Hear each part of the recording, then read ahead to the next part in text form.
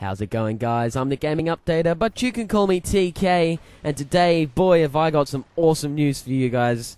First, before I get into that, there is something I wanted to say, and that is, as you're watching this gameplay, I know I am crap. Now, I probably look alright. I'm probably an alright player when it comes to actually playing, strikes and things like that. Some other gameplay you might see, I might look pretty good at this game.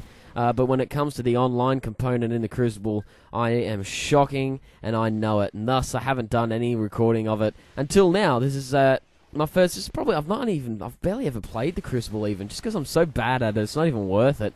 I kind of find it frustrating that Destiny almost forces you to play the Crucible to pick up on some of the things in the game. It's quite frustrating. I prefer big open games like Battlefield and stuff. I'm not into small maps and things like that. Anyway, I know I'm crap. So leave me alone.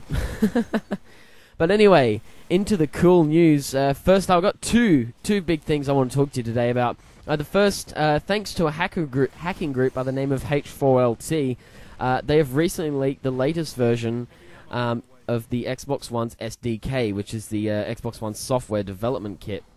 So in an update, it shows that the Xbox One developers can now use more of the console's CPU.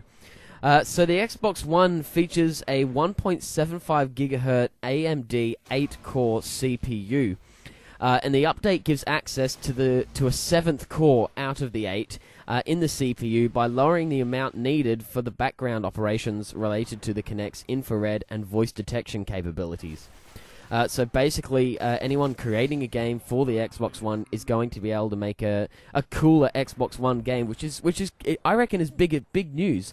I don't think this has been talked about enough. As in, I've heard maybe one or two little things about it on GameStop and a couple of other websites, such as IGN and stuff. But it's not really been taken in consideration too big much. I think it kind of is, especially when you've got games that run better. Games are starting to come out that are running a bit better on the Xbox One, and now it's only going to get even better thanks to the fact that they're now able to use more of the Xbox One CPU.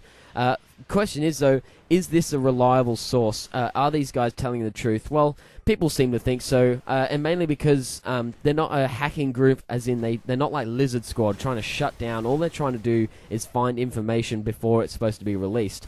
And plus, they have no reason to lie about such a thing. So it seems pretty reliable. It's coming from a fairly well-known hacking group. But that'd be really cool, especially for Xbox One owners and Xbox One fans, if they can get that 7th core, because games are only going to get even better. And the second thing, which I think is just plain awesome, is talking about Five Nights at Freddy's. So the people that create Five Nights at Freddy's at scottgames.com have a tendency to create games really quickly, as in Five Nights at Freddy's 2 only came out a couple of months after the first one, and it's looking like there may be a third coming very soon. Now, I really love when video game developers don't just announce it, they try and keep it cool. For instance, the PT for the new Silent Hills game coming out this year, I thought that was the coolest thing ever. That took a couple of months for people to figure out the end of that game and what it all meant. It was just a cool way to announce a game. And here's how they've possibly began their announcement for Five Nights at Freddy's 3. So, if you go to their website at scottgames.com, their page has been updated with a new cover photo, which features one of the animatronics with the words, "I'm still here." Plus, if you try to save the picture file, it comes up the name FNAF3 of a JPEG, which could stand for Five Nights at Freddy's 3. If this is how they've done it, this is so subtle and so cool. I reckon that's an awesome way to announce it. So possibilities of a new Five Nights at Freddy's, that's probably less the news for me. More the fact how they've announced it just seems too awesome. But anyway, that's really it for now. If there's any other news that I find out about, I'll let you know about it.